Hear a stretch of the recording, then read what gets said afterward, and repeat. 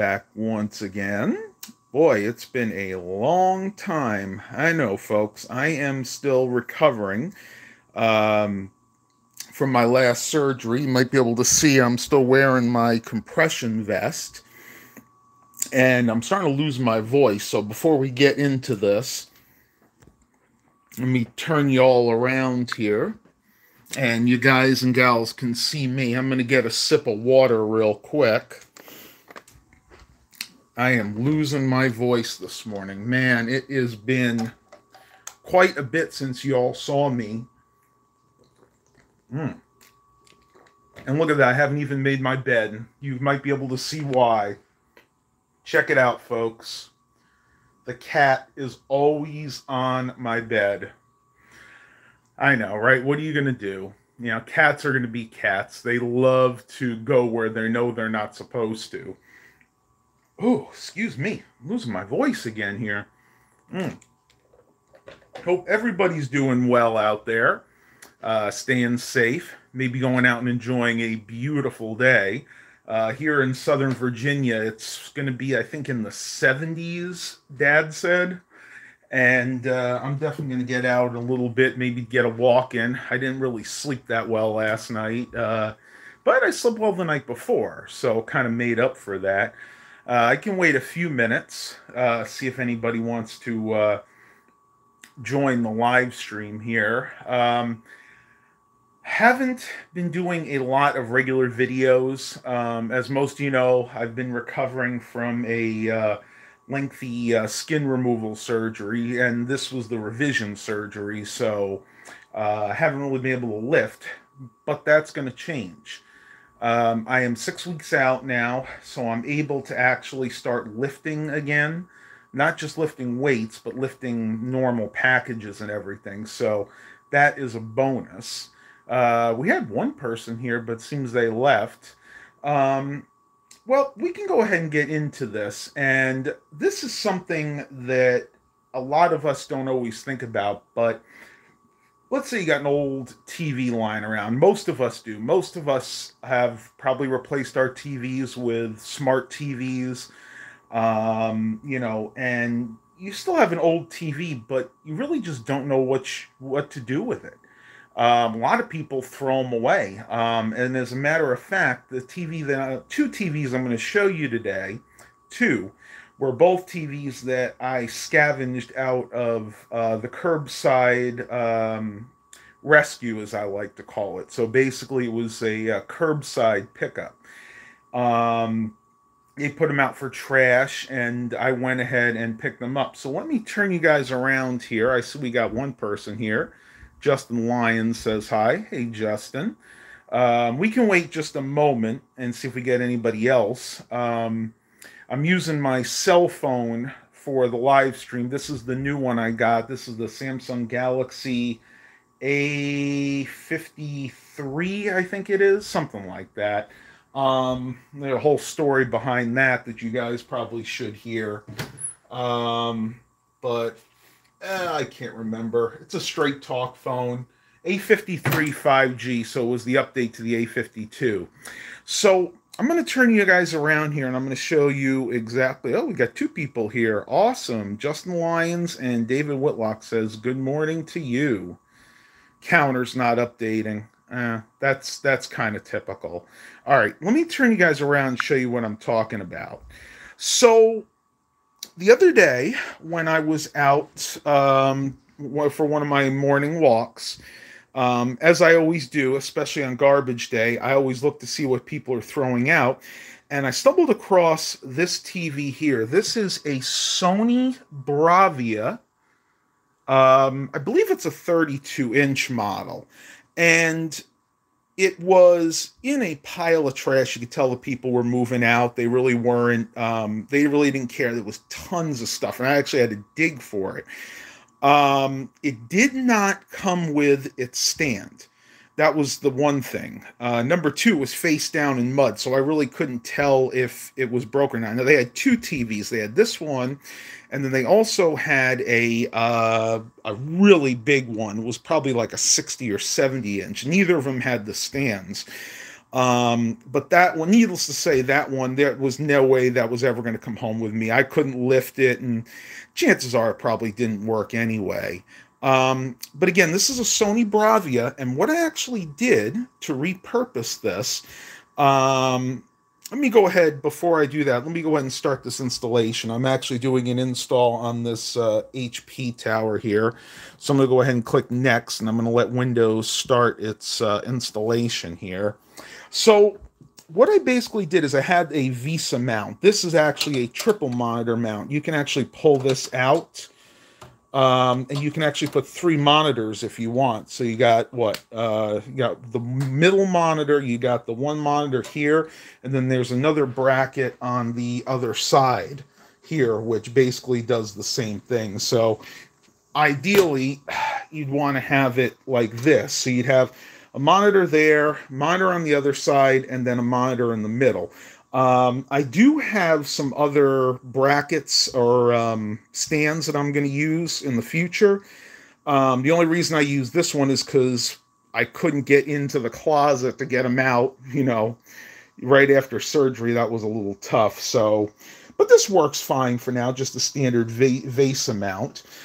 And you can do this with really any old monitor / TV. Well, I'll give you guys a date or something on here. July of 2014.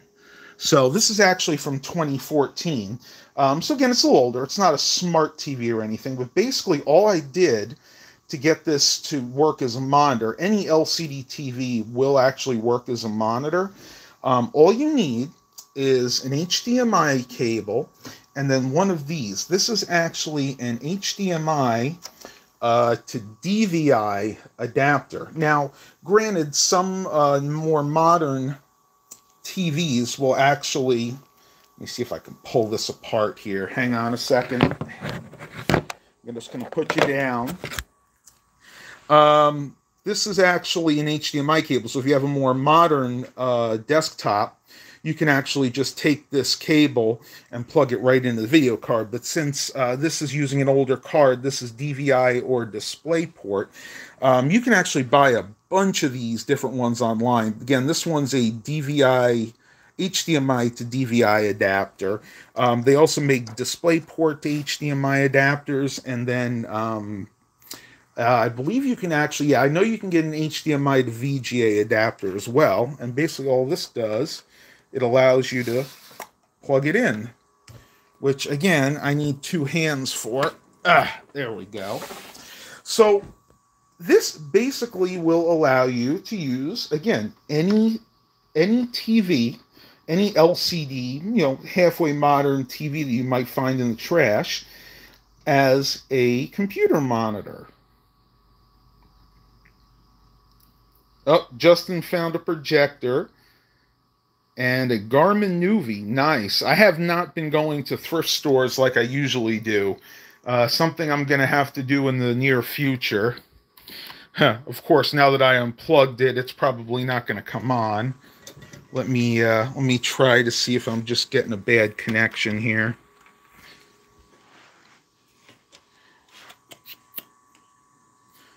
Now, that's the one thing with TVs. Sometimes you have to reset them if you unplug it. So I'll turn this off and then I'll turn it back on.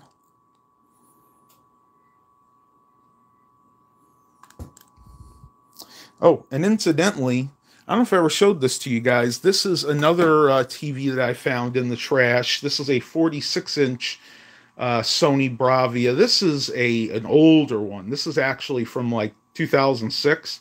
But honestly, this is a really, really nice TV. I actually use this with my Roku. You can see it right here. I was watching Scrap and Pallet Man on YouTube. I'm going to turn this down so I don't get a copyright strike. Actually, let me go back here and maybe I could play one of my videos.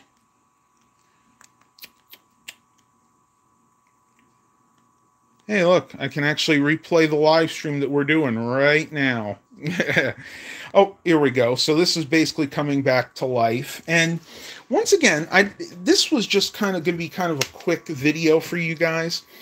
I love this idea because, again, there's so many people out there that have old TVs, that they just don't want to use anymore, or they don't have a need for anymore. And this will allow you to repurpose it. And what's great about it is not only can you use it, like I use it as a test bench monitor, but you can use it, as a home theater PC. You can actually set up your computer and you can play, videos or music through it, because the audio does work with those converters. So audio will work through DVI, HDMI, DisplayPort, but it won't actually work through VGA. So that's one thing you got to bear in mind. But another nice thing about that is if you wanted to go VGA, this one doesn't have it, but a lot of the older TVs, like that one here, actually will have a VGA port. If you can see it right there in the back, and you can actually use that in conjunction with a regular like 8mm, or not 8mm, 2.5 to 3.5 centimeter round jack, like you would find a headphone jack. And that'll allow you to plug your computer into the TV. So once again, we're doing a Windows 11 install here. What can you do with an analog TV? Well, that's the one thing. With analog TVs, you're not actually going to be able to do any kind of installs or hook them up to the computers unless they're HD TVs, but they're still not going to look that great. And the other caveat is if it's an old plasma TV, you might have issues with burn-ins. You have to be very careful. If you're using an old plasma TV, I would definitely, it would definitely use a screensaver. So I'm going to go ahead and finish this Windows 11 install. We unplug the one trick with Windows 11. If you don't want to set up a Microsoft account during the installation process, unplug your Ethernet cable, and pretend that you don't actually have internet.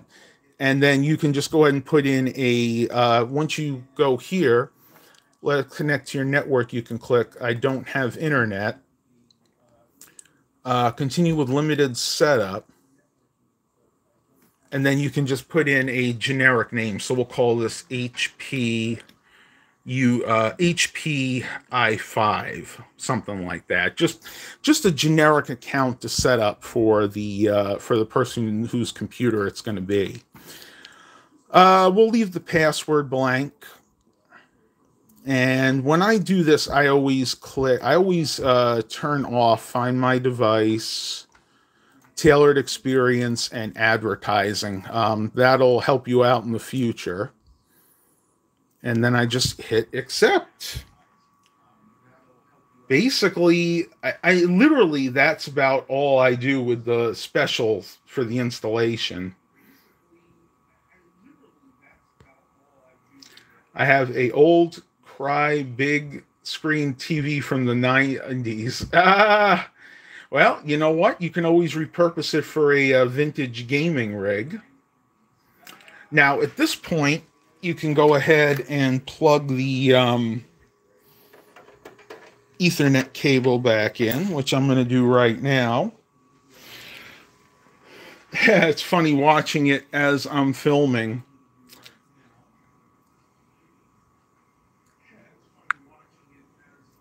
And I'll turn you guys around here. So basically, that's about it. That's all I wanted to tell you guys about.